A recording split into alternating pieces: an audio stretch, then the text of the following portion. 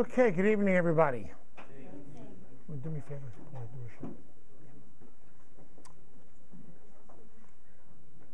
Before we get started, I just have a couple of announcements that I want to share with you.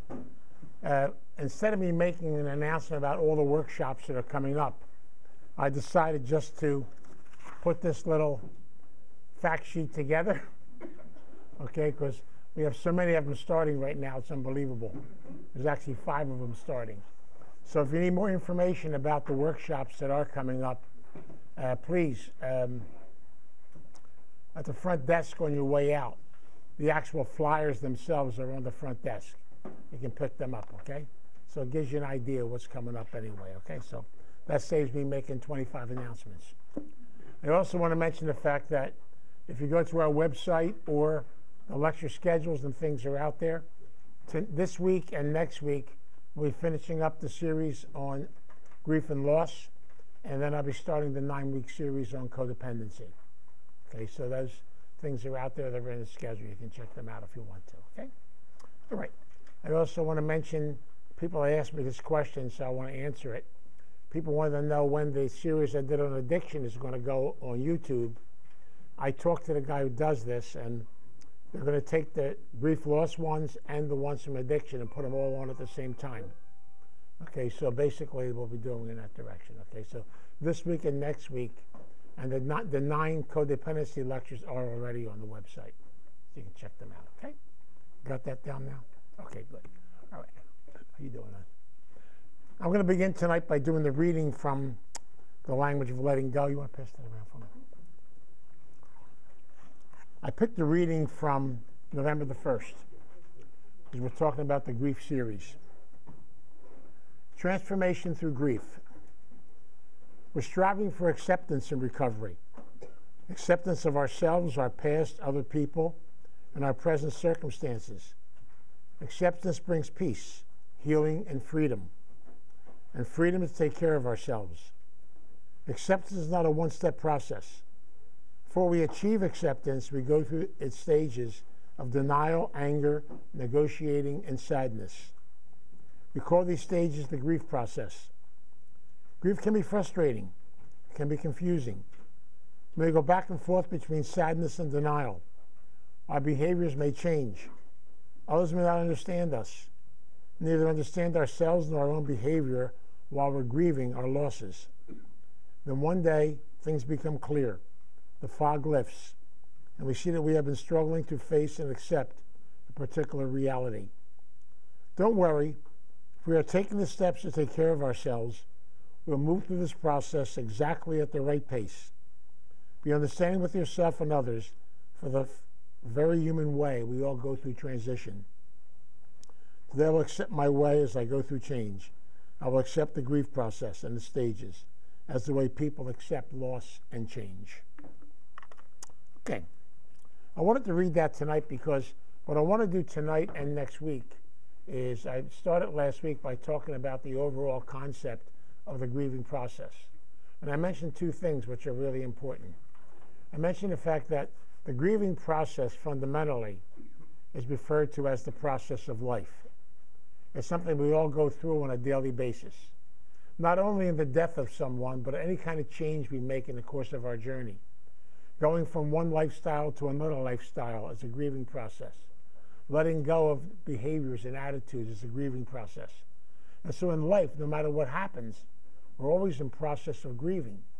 And I find it kind of interesting in our 12-step program that the early founders, when they put the program together, actually used the 12 steps as a process for grieving. You'll notice how they're set up. It's beautiful. Because I really believe there's such a process to this that it's unbelievable. That's what I want to share with you tonight, because I really want to concentrate tonight on the first 3 stages of grieving.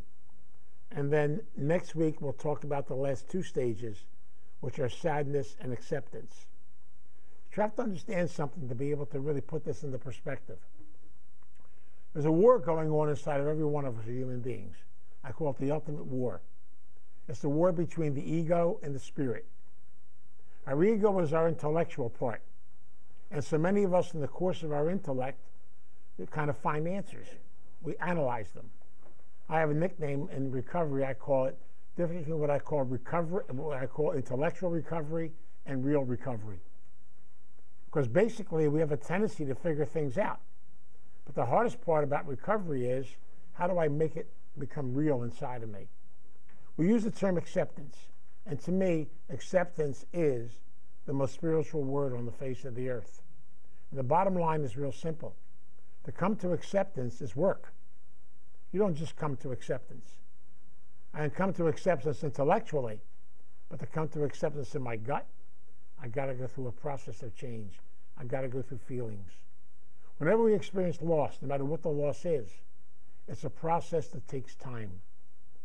A normal grieving process from any loss, no matter what it is, a relationship, a change of life, no matter what happens, is normally anywhere from about 18 months up to about 3 years. For some people, longer. It's all based on where you're at and based on when you're ready to deal with it. And so many of us have a hard time with this because basically we go through these stages, and I don't know about you, we usually go through them kicking and screaming.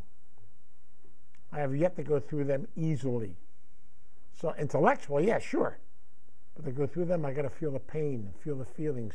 And most of us are afraid of feelings. We shut ourselves down for a long period of time. And now we have to open them up and get in touch with them. That's the key to the whole thing. And so it's a process we go through in life. So the first 3 stages deal with denial, anger, and bargaining. I joke about it. I'm Italian. I can't help it. See, as Italians, we got a disease. It's called un capatosa. In Italian, it's called brickhead, which means I got to do it the hard way first, beat the crap out of myself, and then finally deal with it. But that's okay. That's how it's supposed to be, because we're human beings. And our humanness is part of who we are. And we always got to do it the hard way first, and then we come to that gift of acceptance only through struggle and pain, only through the process we have to go through in life. And a big part of this is connected to the first 3 steps of the program. I've often said, when I look at the steps and try to live by the steps, the first 3 steps take us through those 3 stages. Steps 4 through 9 take us through the sadness stage. And steps 10 through 12 take us through the acceptance stage. So I really want to concentrate today just on that foundation, those basics, those fundamentals.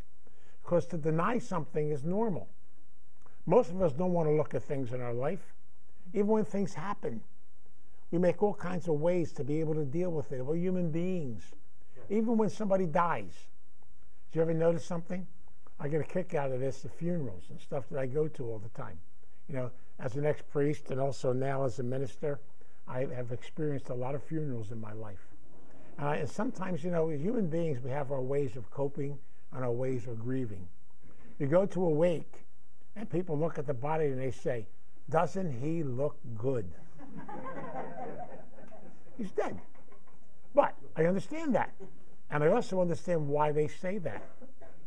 It's part of the grieving process. It's like I really can't accept the fact that he's dead. I can't accept the fact of death. And so very many times I'm able to look at that and say those things, and I say them from my heart. Because intellectually, I'm still dealing with the process of trying to cope with it and deal with it. And it's hard. It's painful. And so I have a lot of things I say. You know, we have a lot of cliches. Well, he's better off. He's been sick. At least he's at peace. These are all things that we say which are normal because, again, it's because deep down inside, we're not ready yet to deal with the feelings that are going on inside of us and how to be able to deal with those feelings and get in touch with those feelings. That all takes time. It's an effort. And yet it's normal. See, try to understand something. We go through this process of grieving slowly and gradually. I've learned this a long time ago, you know, and you're looking at a very compulsive person here. I learned a long time ago that when you do things slowly and gradually, they stick with you. When you do things on a process and try to do them too quickly, they don't work. And that's why things that are real are things that we have to work through and work on.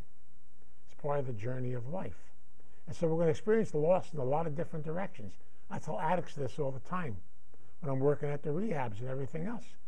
I'm used to my addictive personality. I'm used to my addictions. And now you're taking it away from me and wanting me to become this other person. Whoa. You see, I've invested years in this. So what's the big thing that happens to me? I get angry. And I want to give you a concept tonight. Anger to me is the healthiest, most powerful, most beautiful emotion there is on the face of this earth. If you process it. If you stuff it, it turns into depression, and it can actually destroy you. I call it the emotion of the two-edged swords. But why do I feel angry? Take the addict. I've put down my drugs and my alcohol, and now you give me this thing called recovery, but I'm angry because I want to use. It's part of the grieving process. I'm going through it. And so to be angry at someone that you love who has died, you're angry at them for dying. I never understood this for a long period in my life, that you can actually love someone and be angry at them. And the anger is normal. Take relationships. You've been in a relationship for a long period of time. And basically you even know intellectually, here's the intellect again, I know I got to get out of this thing. It's not working. And I can't wait to get out of it. Once you get out of it, you get angry. Why? Because I invested a good period of my life in the relationship and it didn't work. That anger is normal. There are things we have to learn to feel and be in touch with. But again, if I feel this anger, I don't process it or share it. That's why I love the beginnings of the first step of the program. Notice it is the word we, not I. I can't do grieving or grieve alone and by myself. Real grieving process takes place in conjunction with others. I have to be able to share the feelings going on, but many of us are scared of feelings, especially the feeling of anger. You know, I find it interesting in growing up as a kid. I grew up in the 40s. You remember those times, right? Where is he? He's back there, okay. We grew up in the 40s. My Goomba back there. But the beautiful part about it is, it's nice to have people here to understand what I'm talking about. But anyway, back in the 40s, you know, I was taught by some very interesting ladies that I'm not allowed to get angry. And the ones that taught me were the angriest people I ever met. It's totally amazing, isn't it? You know, they're telling me not to be angry. I'm not allowed to be angry. I'm not allowed to feel. I'm not allowed to be in touch with feelings. Even in our family systems, a lot of times, what was I taught? I was taught if you truly, truly work on yourself and take care of yourself, you're being selfish. And for a long period of time, I felt guilty about that. What I'm realizing today is I have feelings, and those feelings are things I need to be in touch with. I use the example all the time when I work with families, and I talk about Al-Anon. I grew up in an addictive household. My mother was the addict in my family, and she was, you know, into a lot of prescription drugs and things to that effect. And I don't know about you, but on occasion, I'd be driving, I was a priest at the time, I'd be driving across the Ben Franklin Bridge, and I decided if I just open the car door and push her out, I just solved the drug problem. That's a simple solution, isn't it? Right, Mom? Simple solution. Now, that's called a feeling. If I open the door and push her out, I go to jail. See how simple it is? But the bottom line is, for years and years and years, I never knew I was allowed to have those feelings. I was allowed to feel things. Because feelings are neither right nor wrong, they're just feelings. And you're allowed to have them. And if any of you have gone through anything in the course of your life, you're going to experience this process. And so anger is a normal process you go through in grieving, because so many of us have invested a lot of time in our life. Let me give you an example on a personal level. I knew, I said this to you plenty of times, I knew 10 years before I left the priesthood, I wanted to leave. Many of my addictions were active while I was in the priesthood. And as a result, then, basically, I wanted out. But intellectually, I knew it. Because many of us, especially if you're a good codependent, We have a disease called the I know disease. I love it. Don't you see what you're doing? I know. And we keep doing it.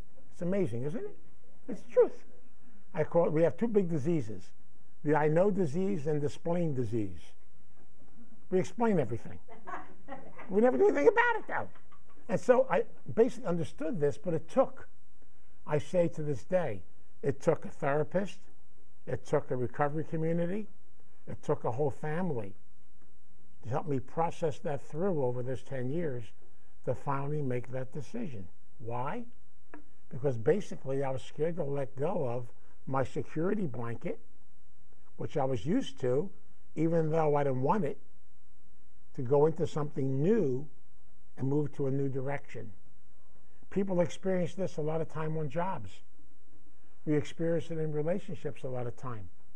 It's almost like I'd rather stay with the old than move into the new, because the new involves work, it involves investment, it involves looking at things in life, but it also involves this process of feelings. That's where the bargaining stage comes in. God, we are such good bargainers. I use the term, we play it with God all the time. Let's make a deal. I love it. You know, I'll tell you what I'm going to do. Get me through this situation, and make the following 93 promises. And after we get through it, we do some plea bargaining. How about if we only do 2? See, we're strange human beings, but you know what? I love it. Thank God we are human. Because deep down inside, we have a lot of feelings going on, a lot of things are happening, and every day we're going through this process of grieving. The example I use a lot of times is, every day we grow a day older. I hate to say that out loud, but we grow a day older. In fact, I was joking about it today because in a month and a half, or 2 months actually, I'll be 79, you know. And today we sat down with one of the committees from the board of directors to plan my 80th birthday party. They're going to use it as a fundraiser here. I didn't even turn 79 yet. You're planning my 80th birthday party? Why don't we work on 85 too? What the hell? But you know, I understand all that. I understand the fact that you've got to go through the change process in your life. And if you don't have a sense of humor, you don't have people to help you through it, because you're going to feel pain. I've often said the greatest pain on the face of this earth is the pain of laughter and the pain of growth that goes on at the same time. Sometimes we have to laugh to get through a situation, even though it's painful and it's not funny. Some of the greatest things I had to deal with in my life were being able to laugh even when it wasn't funny. It got me through it. But I've also learned something else, to let things happen naturally. There's that second step and that third step in the program. See, the first step says to admit to the process of what's going on in the course of my life. Well, to me, I can admit, but basically acceptance is something totally different. In the second and third step, I've got to build a sense of faith and a sense of trust. I've got to go on the journey now of realizing the fact that I'm not in charge. Now, one of the things I've learned over the years, one of the scariest things with codependency, anything in life, is we're so scared of losing control. We're scared of change. We're scared of new things. And fear plays a big factor. And only if you have a sense of faith, a sense of trust, or you finally you're able to be open to allow things to go where they're supposed to go. But above all, you got to understand something. You need to be able to be in touch with your feelings. Your feelings are who you are. I know from my own life and my own concept of life, I stuffed my feelings for a long period of time. In fact, I can honestly say today, 44 years. I didn't realize I had so much stuff buried in there. And what a relief it is to be able to get them out, to talk about them and to share them, and to be able to cry and feel feelings inside of you. We all go through losses every day. I mean, if you don't think you're going through the grieving process, please, when you wake up tomorrow morning, go look in the mirror. You're a day older. And guess what? Every AM, that's going to continue to happen.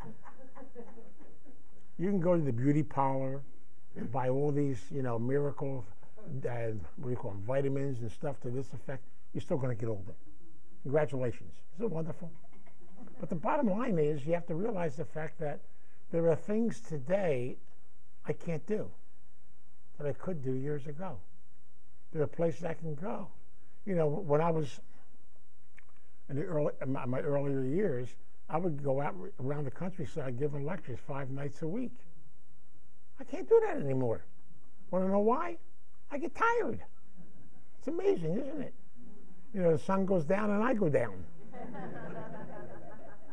Years ago, you know, I could fight that for a long period of time. But I'm realizing it's called change. It's part of the journey. And be able to come to that acceptance takes so much time. Because we're fighters. Come on. And I love that we are. It's all part of it. We lose someone special to us. You know, and guess what? They weren't supposed to leave. What are you doing to me? That's why I love the concept of death. They're going to sound this very strange. I'll talk more about it next week. Death is part of life. Death is a closure. It's a letting go. It's a saying goodbye. And I find this so powerful because I've had the experience so many times of being at the bedside of people as they were getting ready to leave this world. And I learned this very powerfully from the Native American Indians. In the morning, I do my meditations from the Native American Indians, and they understood something that we have a hard time understanding in our culture. And that is the concept between spirit and intellect. See, the Indians even used to do this, the ancient Indians, when they had to kill a buffalo or kill an animal for food and for clothing. They would actually kneel next to the animal. And because they knew they were letting go of that animal's body and releasing its spirit, they would pray and thank the animal for giving them food and for giving them clothing. And then they would take the spirit of the animal, put it around them, and they wear it. And they acknowledge that that animal is now, that spirit is part of them. And they used to teach that everything in life has forms of spirit. They're interconnected. And so really, once we lose someone, we really don't lose them, because their energy and their spirit becomes part of us. That's why I really believe in something very deeply today. I really believe that death does not exist. Your body is going to die, yes, but your spirit will never die. Your spirit's the part of you that makes you who you are. Our body gets leaks, what can I tell you? And there comes a point in life where we have to kind of acknowledge them. And after a period of time, your spirit, it can't stay there anymore. It's got to move on. And what do? We fight it. We battle it.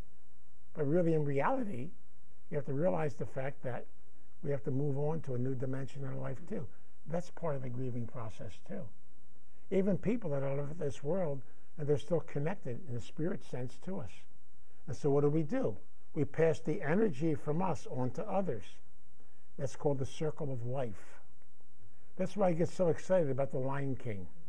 My favorite movie. To me, it's a recovery movie. It really is. Because it talks about the circle of life.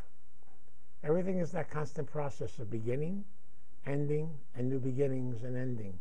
And the circle is unending. And so life is this process of passing it on and being connected to others. And I realize today, all those powerful, beautiful people I've met over the years who have touched my life, who have touched things inside of me. Are they gone now physically? Yes.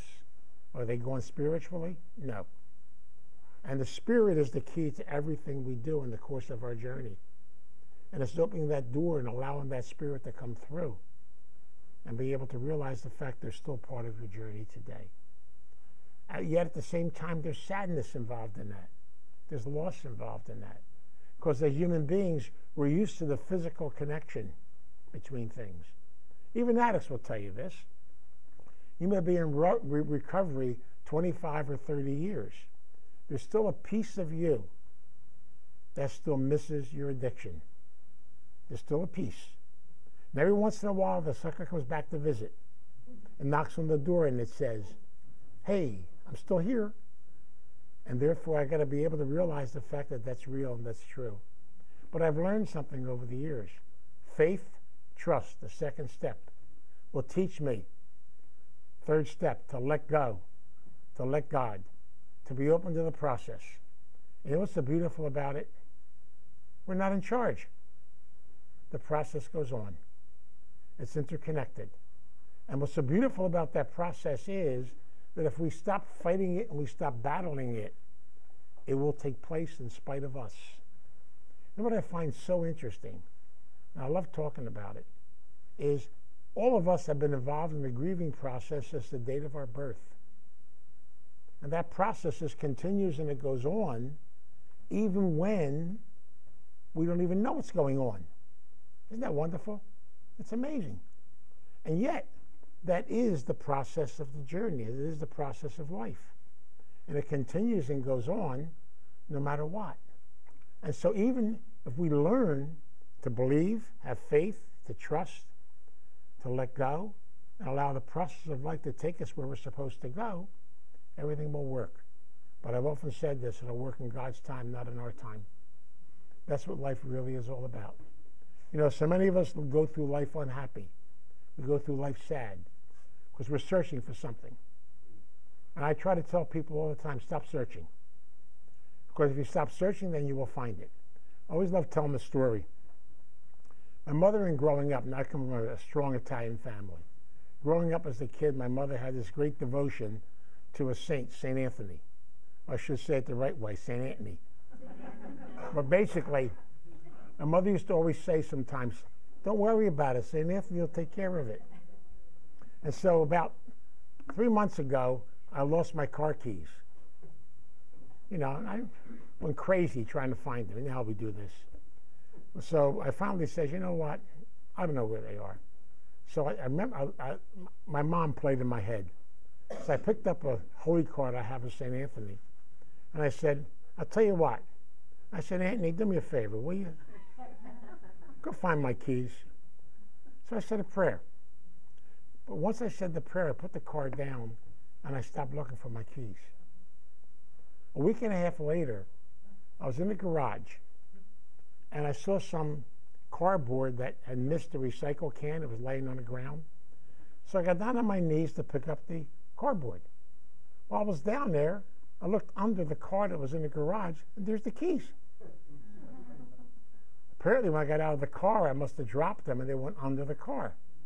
You know. I went back in the room, and I said, where's the holy card? I said, hey, Anthony, thanks. But the secret was, I didn't look for magic. I said a prayer. I gave it. I gave it to someone else. I gave it to the Spirit. And then I let go.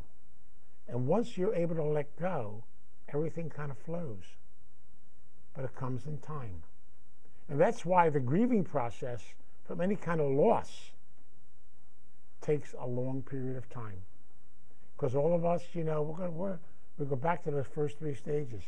We're fighters. And thank God that we are. You know, we got to fight. We got to battle. We have to analyze everything. We got to figure everything out and make ourselves half nuts. We have to say that question, why? And then we get mad at God. Why'd you make this happen? Boom, boom, back and forth. You know, isn't it wonderful what we do? I love it. It's crazy. And yet it's normal. You know, I love this because if you raise children, you know what I'm talking about. Did you ever notice 2 or 3-year-olds? They love to say, why? You know how crazy we are? We answer them. And we do it logically. And we give them a beautiful logical answer. And when we're done, they say, why? And then we get upset. We go through changes. They don't want to know why. They just want to say why. Because they understand the connection to something greater than ourselves. They understand that why simply means because it is. Because it is. One of the greatest spiritual terms on the face of this earth is the word supposed to.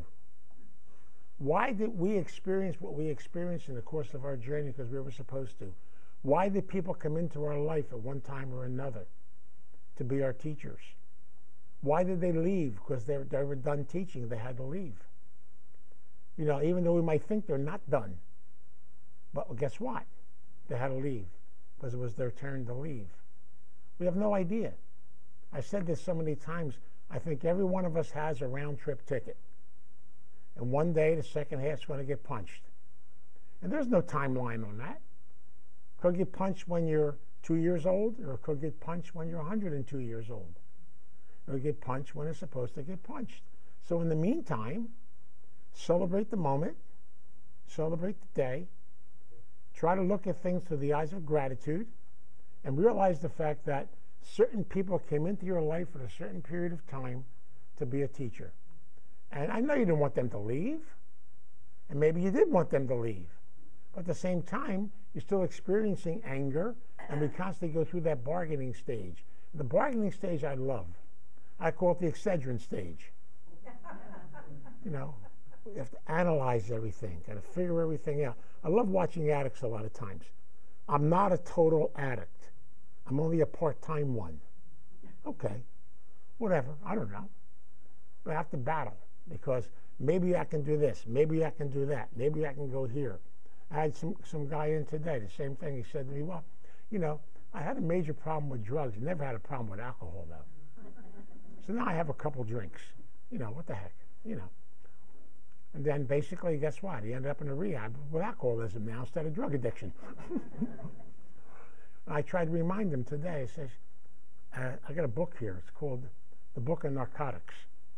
Let's open it up. The first drug listed, alcohol. Oh, it's actually listed in that book. And also, on the bottom it says, the toughest of all the drugs. It's amazing, isn't it? The one that does the most damage to your body. You come right down to it. And so, but yet I can show that to him, intellectually talk to him, but you know what? Doesn't mean a thing until he's ready to say goodbye, until he's ready to face it, until he's ready to deal with it. And most of us don't want to deal with a lot of stuff.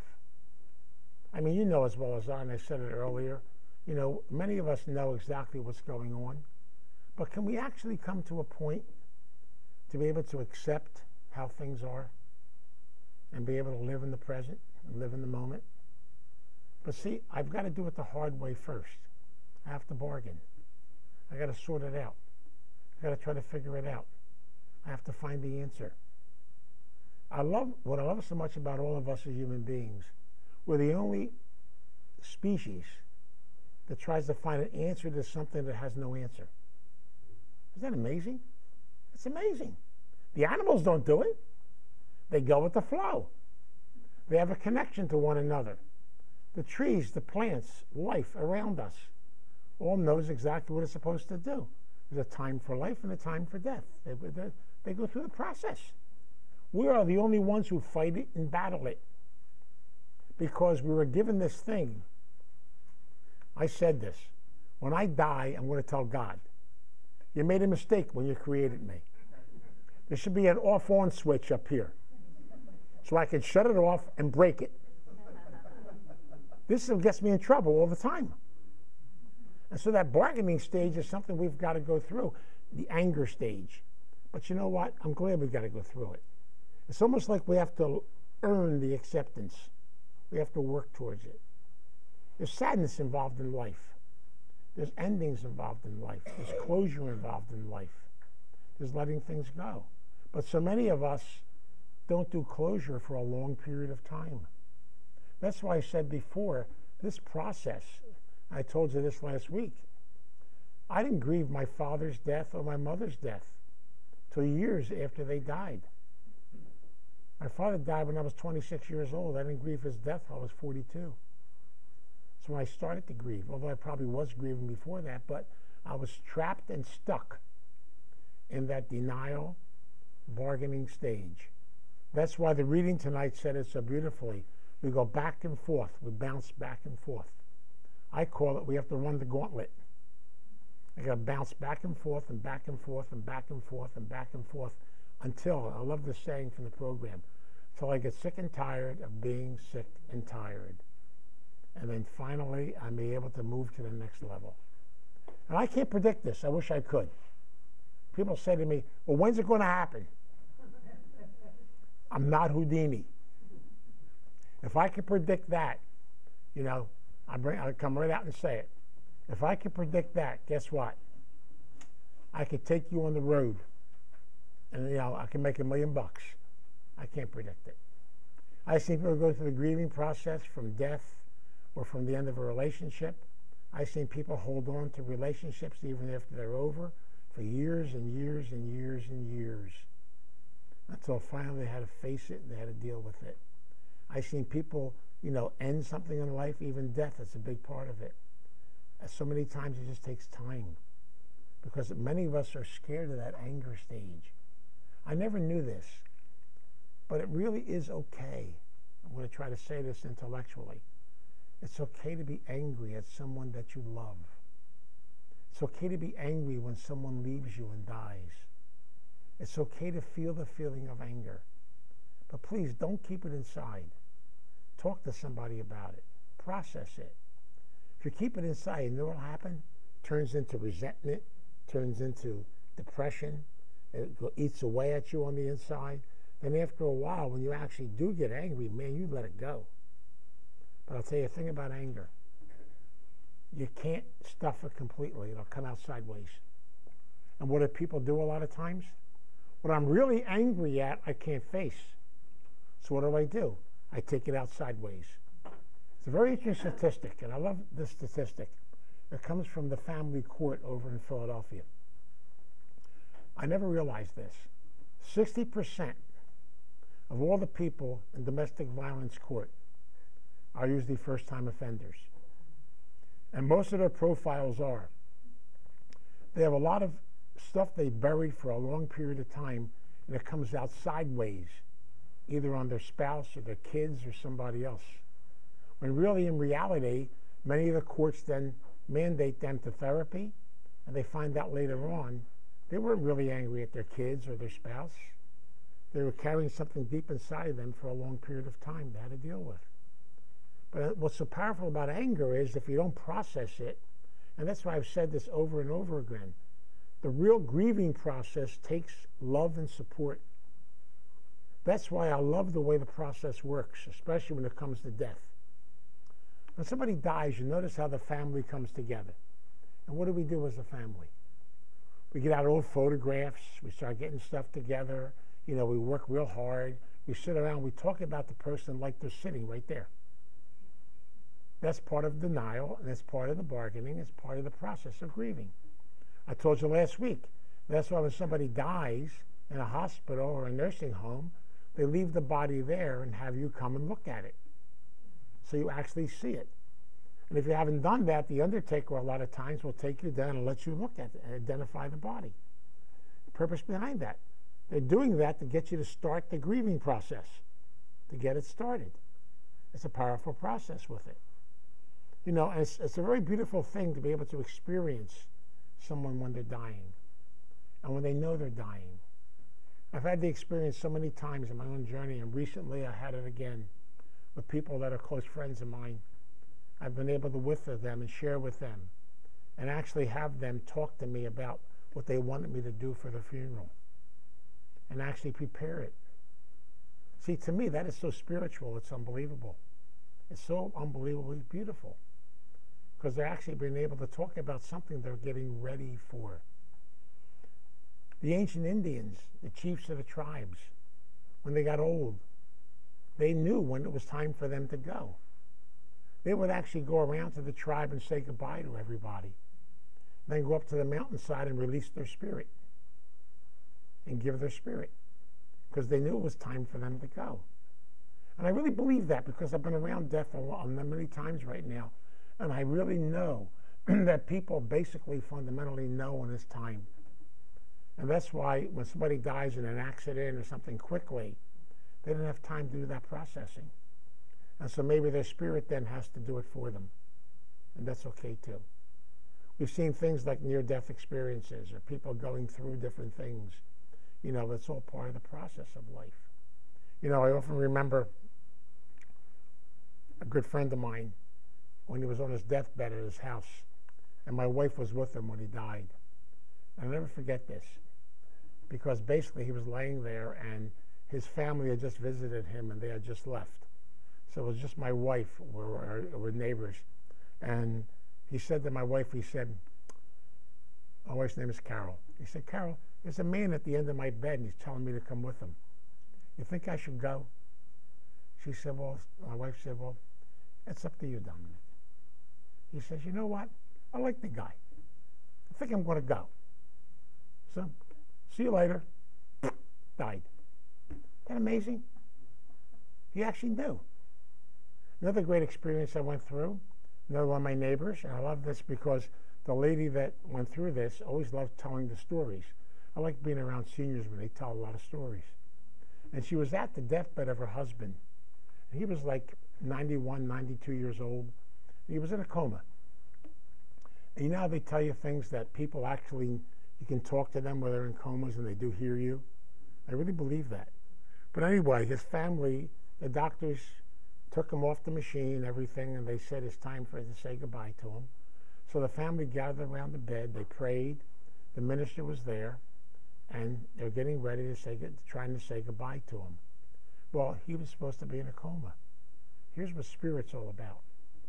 His wife told me that right before he died, he popped his head up and he said, bye. Put his head. I said, for real? He said, yeah. But see, that wasn't his body doing that. His body had already died. That was his spirit. It decided to use his body as a temple to say goodbye to his family. And then boom, he died. And see, I talk about these things that's so powerful and yet so beautiful at the same time. Because you realize the fact that there's this thing inside of us that's so beautiful. It's our spirit that makes us who we are. And I think, unfortunately, in the world that we live in today, we get so caught up in material things. We get so caught up in making sure we have everything. And what's the most important thing in the world? The spirit that's inside of you. There's those first 3 steps again. I love steps 2 and steps 3 because they're about spirit, they're about faith, they're about trust, they're about realizing the fact that you're not in charge. I'm sorry. It's about letting go. It's about turning it over. And most of us now, we turn it over, don't you? Here's the codependence, turning things over. I love it. I love the analogy. Visualize yourself, sitting on a pendulum of a clock. Sitting on the clock. And you grab the pendulum and you hold it this way. And you wonder why the clock's not ticking. Then they convince you to let go. Here's how codependents let go. They catch you with the other hand. And it's still not ticking. We're scared to let go because the sucker's going to, whoa. It may take a while for it to balance out.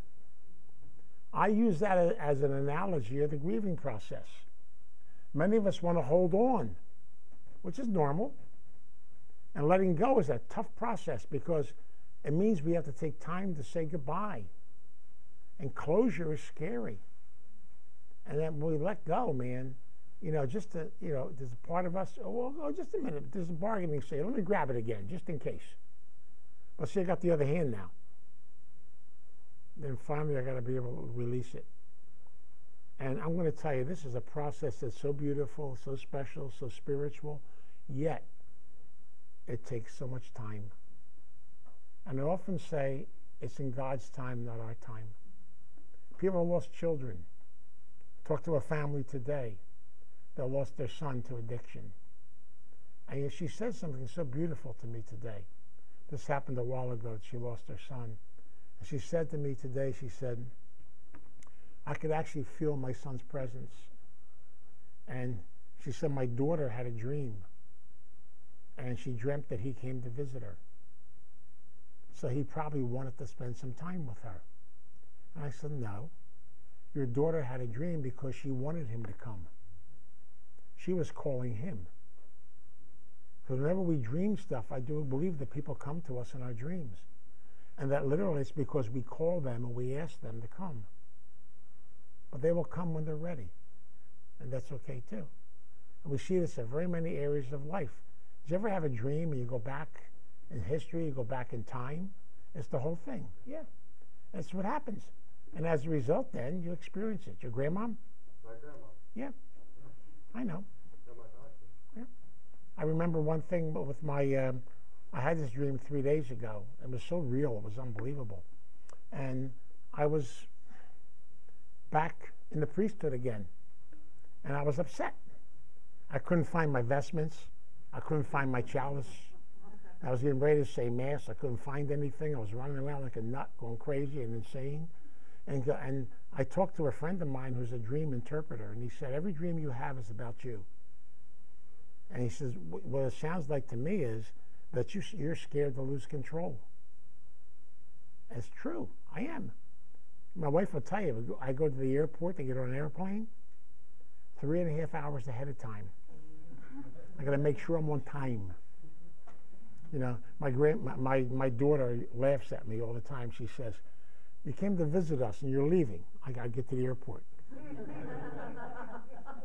Because the crazy plane might leave without me. What can I tell you?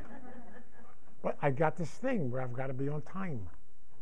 And yet at the same time, you know, we have a hard time changing things like that.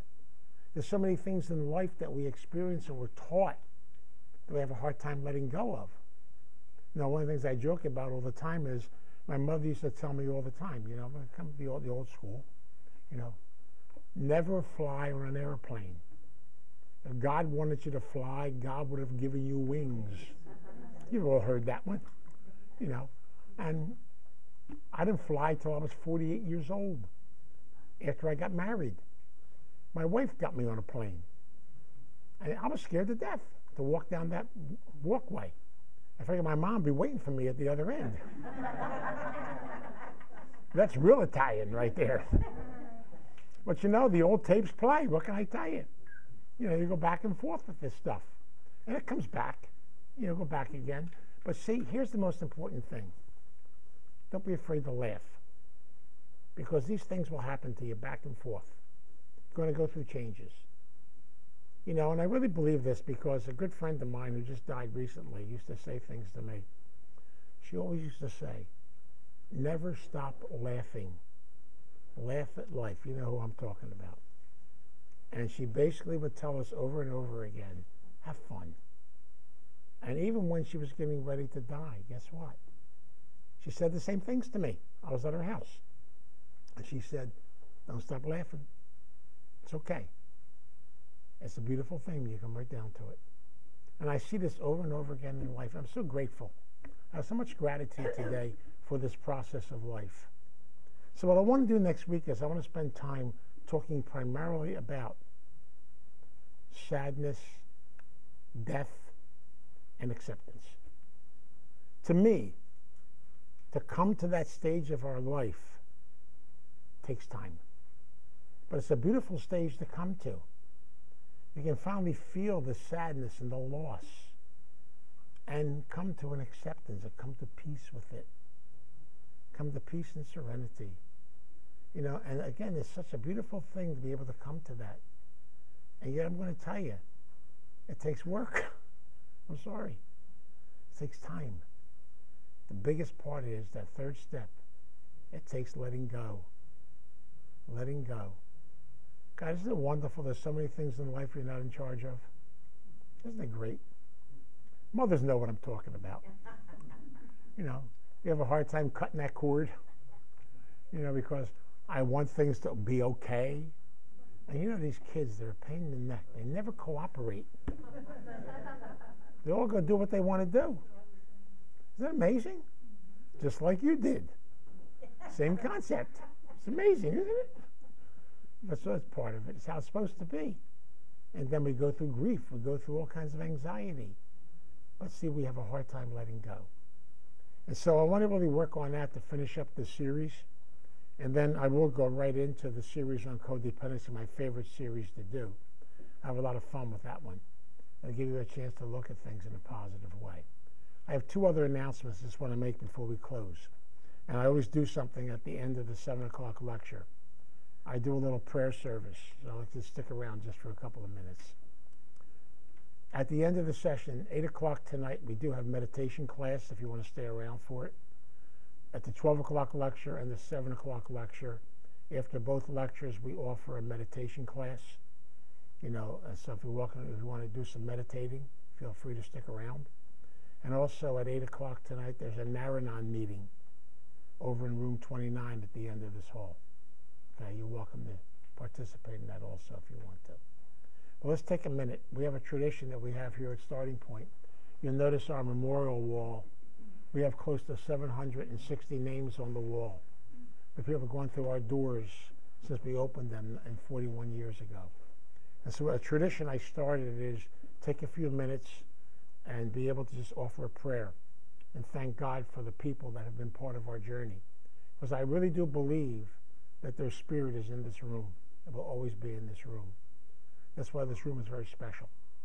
It's a place of remembering. It's a place of memorial. So let us pray. God, we come before you as a family. We come here in gratitude. We come here in humility. We thank you in a very special way for all those people who have crossed our path in the course of our journey in life. We thank you and allow us to be able to look at their memories and know that even to this day they are still teaching us. They're still showing us what life really is all about. Teach us every day to experience and to celebrate that each day we have on the journey. Celebrate the moments of life. But above all, teach us to be grateful for all those who have come into our life to be our teachers, for those who have touched our path. We ask that you allow their spirits to be close to you, and please, the spirit of each and every one of them may now reach out and touch us, be part of us on our journey. We never have to walk alone again. It's such a comfort and such a beauty. We are connected to all people in life. So we pray and we ask this every day, and we thank God. We pray this in your name. Amen. We have a way to be closed. Can we just join hands and we'll say the Serenity Prayer? Now I've got to get unwired. Yeah. Just push the little button in the back.